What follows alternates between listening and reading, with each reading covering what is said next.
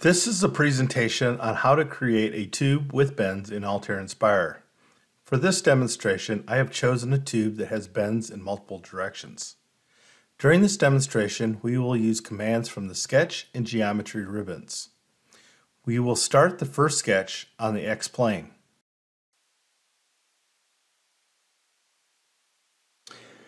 I start by drawing a line.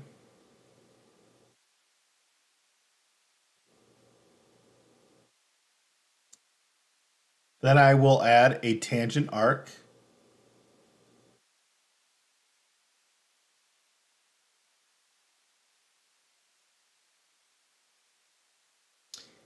And then draw another line to represent the path that I want the tube to follow.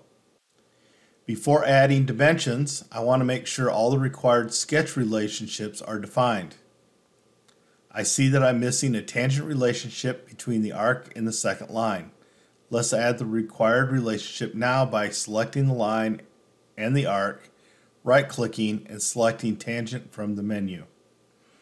We will then add dimensions to fully define the sketch. It is best practice to fully define sketches, but not required.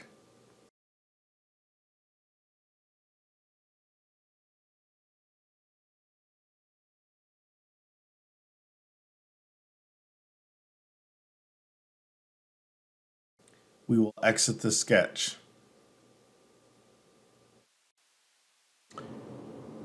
We will create another sketch on the Z-plane.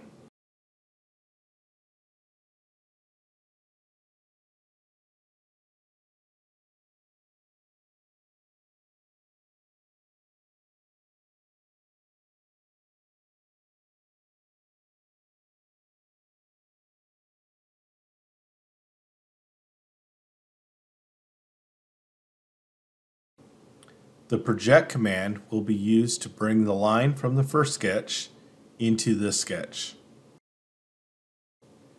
A tangent arc will be drawn using the endpoint of the projected line, and another line will complete the sketch. We will check to make sure all sketch relations have been added, and notice that we need to add a tangent relationship between the arc and the line.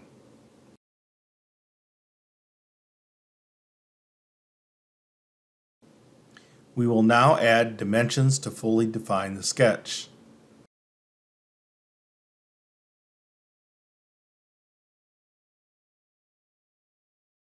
We will now exit the sketch. We will switch to the Geometry tab, select the down arrow next to the Sweep command, and select the Pipe command. In the Pipe commands dialog box, we will select both sketches to be the path, select the circular cross-section, specify a diameter and thickness, and specify the result. The tube has been created.